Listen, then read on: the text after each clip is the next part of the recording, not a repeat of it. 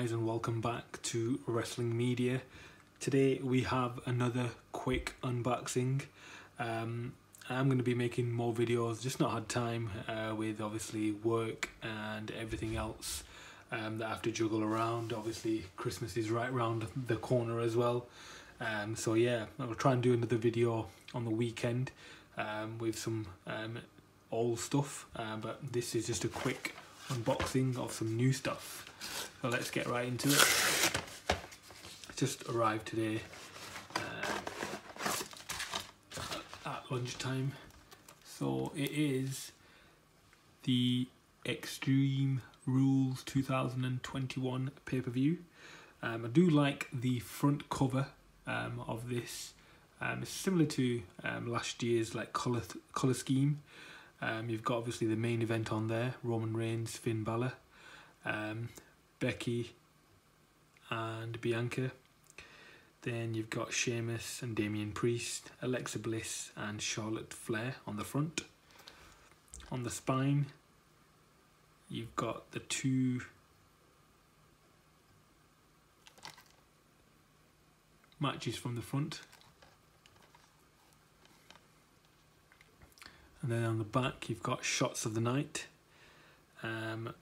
A simple DVD. It says approximate runtime 3 hours. And the age rating is 12 on this. What did I think of the pay-per-view? Not much, to be fair.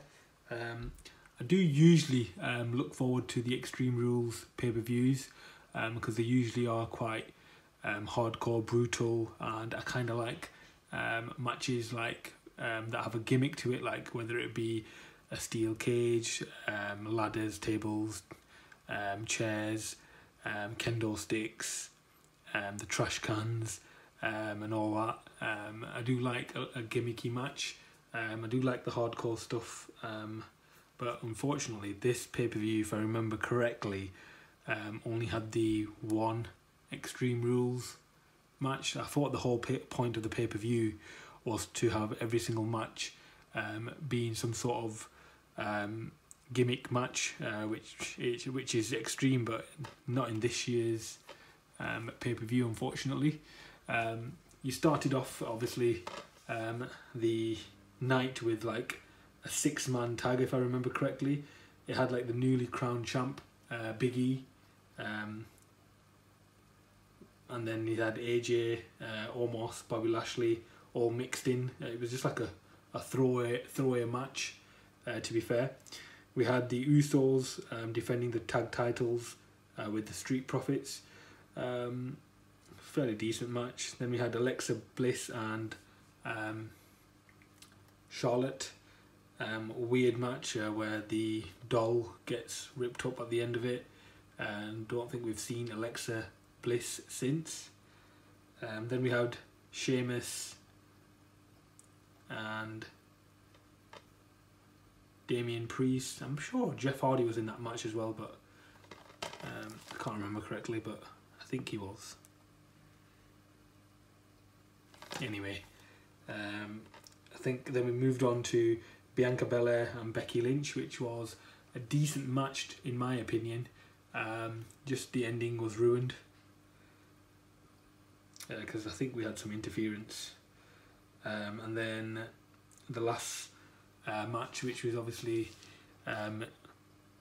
Roman Reigns and the Demon. That was a fairly decent match. It had a kind of a bizarre ending where there was like obviously some smoke, some red lighting, then the ropes collapsing, and then obviously Roman picking up the victory, which was very predictable.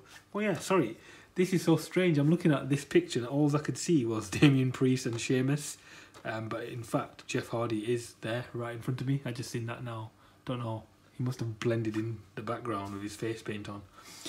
But yeah, there we have it, guys. Will I watch this pay-per-view again? Probably not, but got it in the collection anyway. I've got a few more DVDs coming up. I think The Rock 4-disc is on its way next, and then some others. So yeah, I will be doing another video of a rare DVD, maybe Saturday if I get time. But yes, like, comment, subscribe, click on the bell, guys. Be a part of the notification crew. Almost near the 1,000 mark. Hopefully we can get there sometime in the new year. But I'll catch you in the next one. Thank you for watching, guys.